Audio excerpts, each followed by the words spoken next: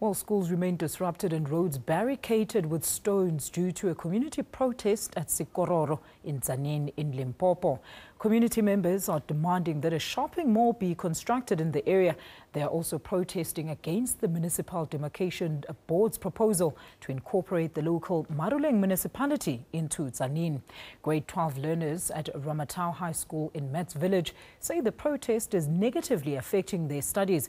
Our reporter Mike Marenga is following that story and he joins us on the line from Tzaneen. Mike, a very good afternoon to you. What is the latest in Sekororo?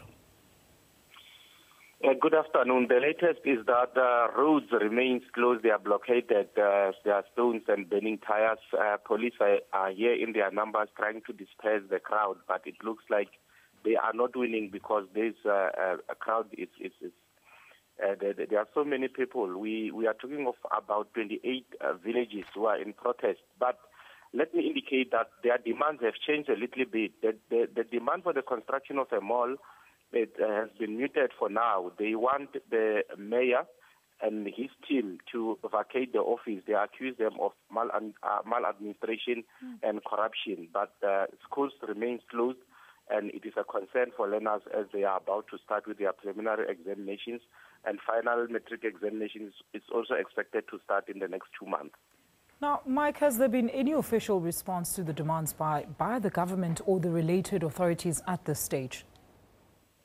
Look, their current demand is directed to the African National Congress, the ANC, because they believe the protest is spearheaded by Sanko. They believe that the ANC has got the responsibility to recall the mayor and his management. But up to this stage, they have not received any joy from the mayor or from the ANC. They have submitted a memorandum a week ago, and up to date, it has not been responded to. Hence, they took to the streets. ANC is very quiet. We also tried from our side as the SABC to get the local ANC to respond, but their phone rang unanswered. Mike, are these people aware that government doesn't necessarily construct malls? It looks like they are aware, but they feel that they have been sidelined for too long. There's no development in their area. They have tried their level best to get attention from whoever is responsible to can try and attract investors or anyone who can do that. But it looks like the people who are responsible to disseminate that information, they are not doing that. They are dilly-dallying. They went to accept the memorandum, but they have not responded back to the residents. But Mike, now what about the pupils that are missing school? Any word from the Department of Education on that? The Department of Education has not said anything because it looks like teachers are willing to go and teach at various schools at Sekororo, but the problem is the roads are blockaded.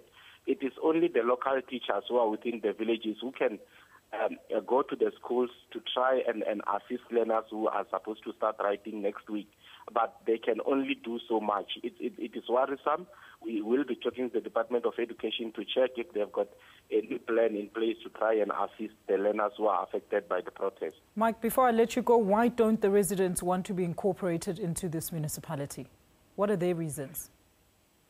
Look, they said there's not been any communication. They only heard it from the Demarcation Board that there is a process in place to disintegrate their municipality.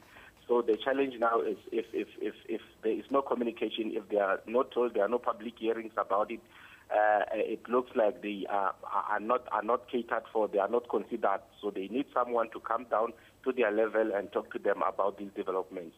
That's Mike Marenga reporting from Limpopo.